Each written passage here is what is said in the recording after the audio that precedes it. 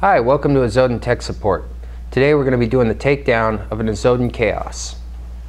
I have here an Azoden Kaos. It is a gas-through grip, operates at 800 psi, works equally well on CO2 or HPA. The first thing to do during the takedown of a Kaos is to remove the barrel.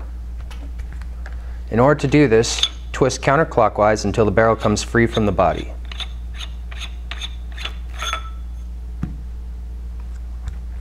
The next thing to do is going to be to remove the gas-through grip unit by twisting counterclockwise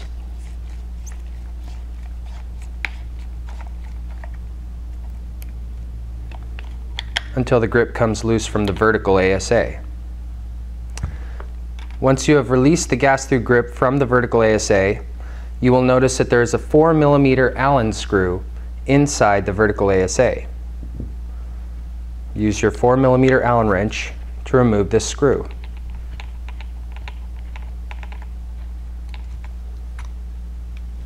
Make sure to notice that there is an R015 O-ring on the top of the vertical ASA. Do not lose this.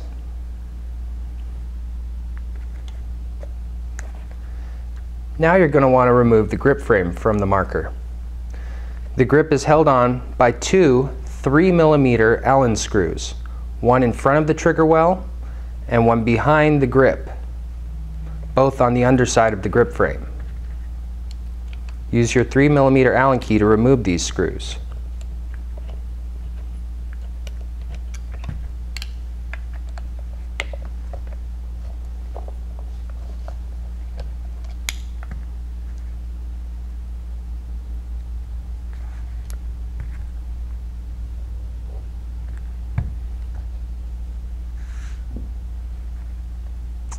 Next, remove the valve spring, cup seal, and valve stem. If there is any play between the valve stem and cup seal, they will need to be re-Loctited. Remove the bolt assembly by pulling up on the silver bolt pin and then removing the bolt straight back through the rear of the marker. You may now unscrew the velocity adjustment cap by twisting it counterclockwise until it comes free from the marker. This will reveal the main spring, striker buffer, and the striker itself. Notice that the striker has a proprietary orange O-ring on the front of it. This O-ring cannot be replaced with anything other than an official Azoden striker O-ring.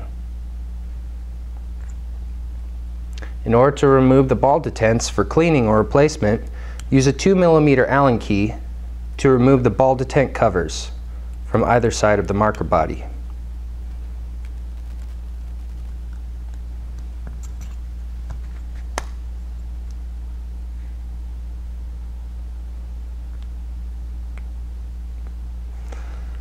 The barrel uses autococker threads and the feed neck uses ion or impulse threading.